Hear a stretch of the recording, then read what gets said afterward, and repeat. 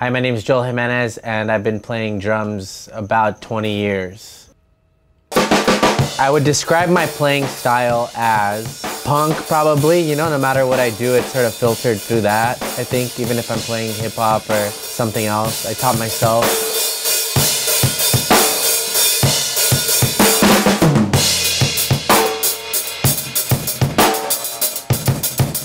The first songs I think I ever played was Ramones' KKK Took My Baby Away. I think about it a lot because if I would have gotten like a Neil Peart record or something like that, I don't think I'd still be playing drums because I'd listen to it and be like, I can't fucking do that.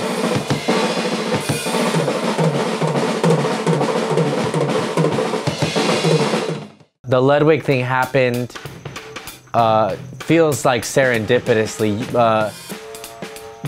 A few of my friends were at NAMM walking around and got chased down by one of their reps, and he gave Jeremiah his card and said, hey, I already cleared it with my boss to give Joel a kid, have him call me. It's been cool, man. They're very, very kind to me, and it was pretty sentimental, like hearing stuff like welcome to the family and things like that. And the specific kit that they sent me was great because I was driving to the Comedy Store every Monday, and it was like, so Questlove made the Breakbeats kit to be able to just like break down and throw in a trunk. I think punk and everything that comes with that influences my stand-up as far as like the energy and how I want to be on stage when I'm truly free is like more wild. There's a lot of like white comics now, they get on stage and like, I know I look white, but I'm actually 30% Indian. And like brown and black people, we can't do that shit, right? Cops pull us over, we're like, officer, I know I look black. But I'm actually 30% white. And the cop's like, well, 70% of you is coming with me.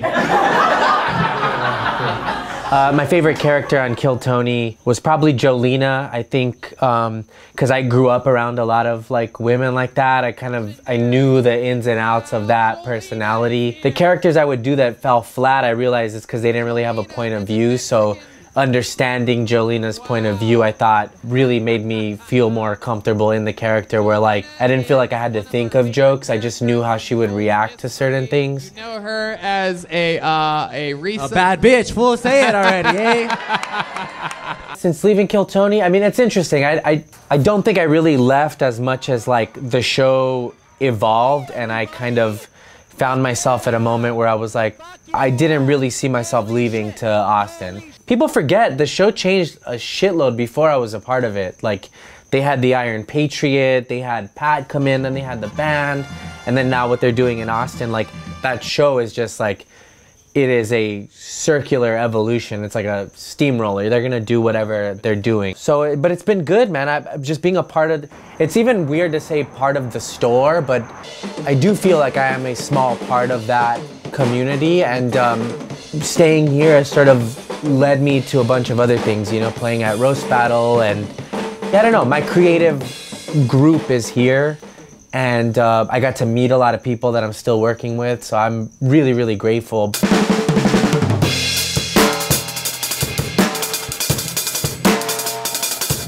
The older I get, the more I want a happy, peaceful, healthy life.